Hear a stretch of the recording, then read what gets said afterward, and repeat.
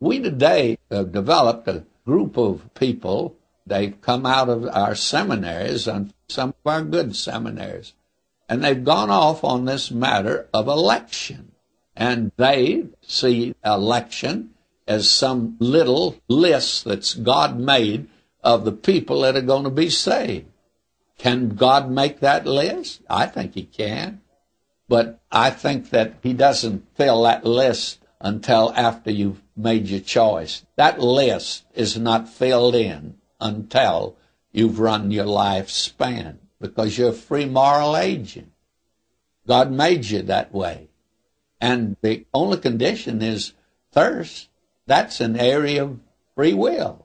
So this man say, well, I'm not thirsty. I don't need a Coca-Cola. I think I'll drive on. I want to make good time today, and I'm not going to waste my time driving off. What's he doing? He's exercising a free will, friends. He's not a robot now being told to do what God wants him to do. He's exercising his free will. Now, I do not agree with you that there are going to be more people lost than saved. I think the greatest days of salvation are yet in the future. And I think that's the important thing, that God's going to win in this battle between right and wrong, light and darkness, truth and error. He's going to win. But the point is, even when you say that, there are many, you're trying to say they were elected to be lost. No, they were given an invitation. Are you thirsty? If any man thirst, let him come. And that's free will, friends. Whosoever will may come. Now, Spurgeon had it the best way that I know. Spurgeon said that if the Lord had put a yellow streak up and down the back of the elect, he wouldn't preach as he preached. Someone asked him that. He says, why, if I believe in election like you believe in election, I wouldn't preach like you do. Why, he said, if God had put a yellow streak up and down the back of the elect, I wouldn't preach that way. I just go up and down the street lifting up shirt tails, finding out who's got the yellow streak. But you see, God didn't even put the yellow streak there, friend. It's whosoever will. And God has given you a free will. And your free will won't cause the universe to go to pieces, I can assure you that. And you won't upset God in the sense that he'll have to rearrange his plan and program. He's in that area of free will. Why, he's able to let you move. May I say to you, we need an emphasis on that today. Now, I've taken more time than I should take on that, but I think that's probably one of the most important issues of the present hour, because there's nothing that will stifle mission like that viewpoint. Now, I happen to know some folk, they were very close to me, that got in a little group that believed that. And it just absolutely destroyed their interest in missions. They weren't interested in getting anybody saved.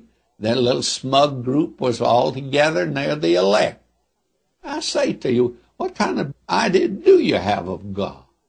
Your God's big enough to give you a free will. And in that free will, you don't disturb an infinite God, but you've got a free will.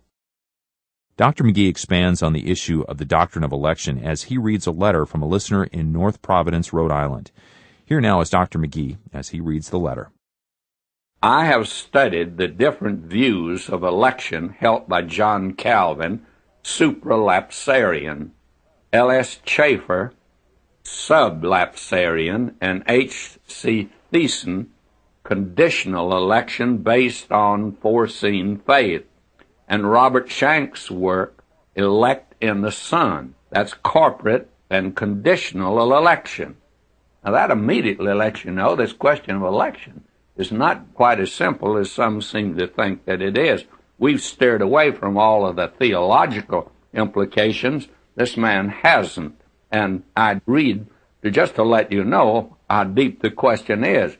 And some of the letters we've been getting with somebody that's come up with some little simple answer to it. You haven't answered the question, of course, at all. Now, from the Scriptures, it seems that men are responsible for believing or rejecting Jesus Christ. Men are treated as able to respond to the gospel. Further, the Scripture clearly states God's will for all to be saved. 1 Timothy 2:4. And that's a familiar Scripture to us. Not wanting any to perish. 2 Peter 3:9. Having no delight in the death of the wicked. Ezekiel 18:23-32. Beyond this, all men are invited to salvation. Revelation 22:17.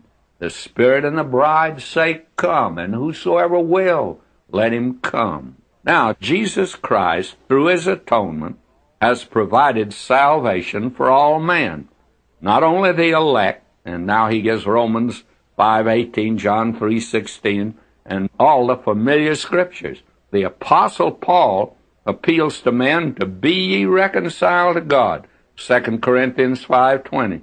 In light of Christ's objective atonement, we are told in Titus 2:11 that God's grace has appeared for the salvation of all men, and seemingly 2 Corinthians 6:1 and 2 establish the fact of prevenient grace given to all men, which may be resisted. Now that is a very fine point, that it's given to man. There's a grace given to every man to either accept or to reject. Now, finally, in Romans 11:5 and verse 7 and verses 17 to 24, verse 32, it appears at the very least that the election of grace is conditional upon a man's faith. In Romans 11:7, Paul tells us the elect in Israel have obtained salvation, and the rest of non-elect were blinded. Yet of these non-elect or rest that are blinded, he dedicates himself to their salvation, Romans 11:14. And of some of the branches, obviously individuals and not Israel corporately, which failed. Paul states in Romans 11:23 that they may yet be saved if they do not remain in unbelief. How can the doctrine of unconditional election be maintained in light of these Scriptures? Could you please discuss this and give your viewpoint on the radio? Well, I discussed this on the radio and said the same thing, that there's only one condition of salvation, and that is faith.